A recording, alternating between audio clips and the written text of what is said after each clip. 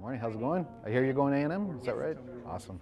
It's summer break for these Weslaco High students, but their educational growth continues even through their vacation. The scholars are here to spend the day. We'll kind of talk to you about some of the things that we do here at Precinct 1. With Precinct 1 Commissioner David Fuentes. A lot of times we're looking for people who care. We have Commissioner Fuentes here today with us, which you know is an amazing mentor and just somebody that our kids want to look up to, because all of the work that David's doing, we're hoping that our kids will do the exact same thing and even more in their future. We have 300 colonias, more or less, in Precinct 1 alone.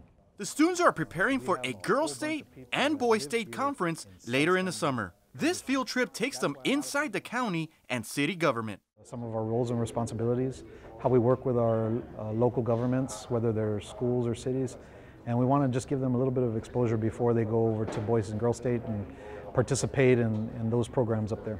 Two of the major topics discussed are flooding and drainage. The commissioner addresses the historic June 20th flood and even goes deep into his own personal experience from that day. He then talks about what he and his team are doing to improve the drainage system. It was really sad to hear and to see about all the victims that were, harmed by this flooding, and it's awesome to know that Mr. Fuentes and his team are working really hard and putting in a lot of work to be able to help these families.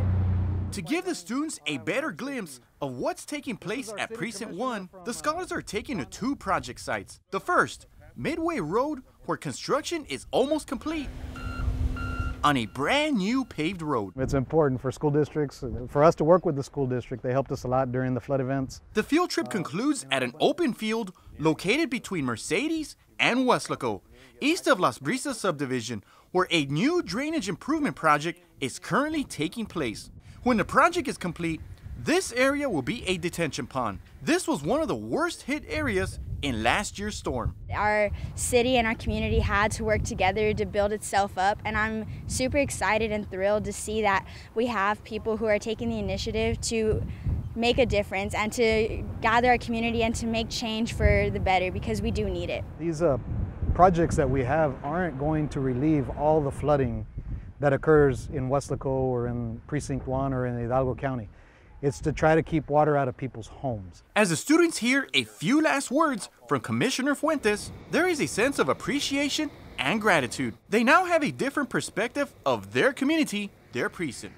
It was a good experience to be able to see all this, because to be quite honest, I didn't really know much about this, so it was an honor to be able to spend the day with Mr. Fuentes and see what he does behind the scenes. I'm happy that everyone's being effective and efficient and working towards the main goal, which is to help the houses and the homes of the people that we love dearly, and that is our own community. For WHS TV, I'm Mike Gonzalez.